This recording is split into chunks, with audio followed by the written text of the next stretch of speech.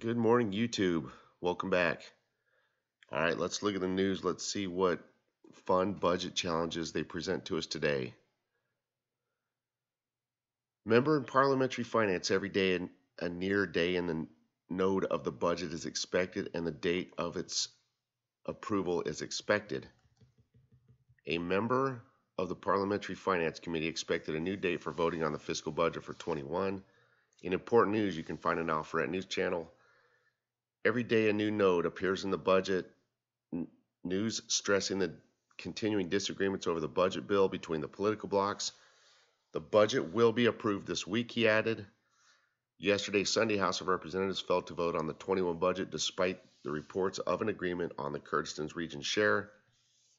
A representative source told Euphrates News that despite the disagreement on the share of the Kurdistan budget, which was the budget not, the difference is moved to other materials such as contracts, job grades, dollar exchange rate that displaced, and the reconstruction of devastated areas. The budget is estimated at 128 trillion dinar against a deficit of 29 trillion dinar. Parliamentary Finance reveals new details about the obstructive budget law. Shafak News, the Parliamentary Finance Committee revealed on Monday the main reason to postpone the vote on the general budget law until further notice.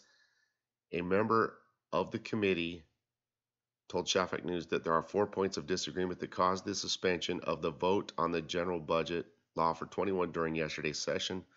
Most notably, some points of contention in Article 11 related to the share of the Kurdistan regions, foreign loans, investment projects, and development of regions. He added Al-Fatah, the alliance, object to new loans amounting to 8 trillion dinar, especially for projects of the Ministry of Electricity, and requested economic feasibility for foreign loans.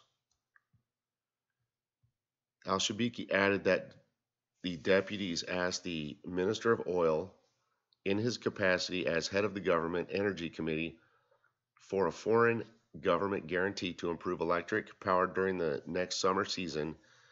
Al-Shabaki pointed out that the continuation of meetings to resolve differences and resolve disputed issues in the coming hours. Representative Sheikh Dalir said that the intentions and conflicts of politicians with the government are an obstacle to passing the budget in Parliament.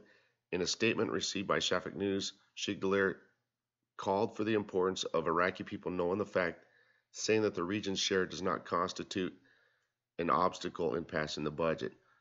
So they brought you something interesting in the article in that top paragraph right there. They basically told you on Monday the main reason to postpone the vote on the general budget law until further notice. So we don't know if they've canceled out the budget this year. We'll have to see how that plays out. But anyway, in this article they're saying the budget's on hold until further notice.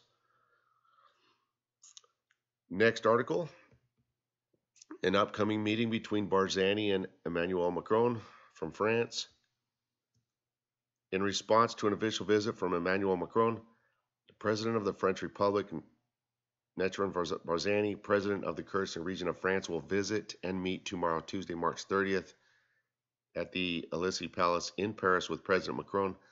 During their meeting, the two presidents will discuss ways to develop relations between Kurdistan and Iraq with France, the situation in Iraq, the Kurdistan region, the region in general, and the COVID-19 epidemic and its implications, the dangers of terrorism and the tasks of the international coalition, the importance of cooperation and participation of all parties in the face of ISIS, as well as a set of other issues of interest to both sides, according to a statement by the region's presidency.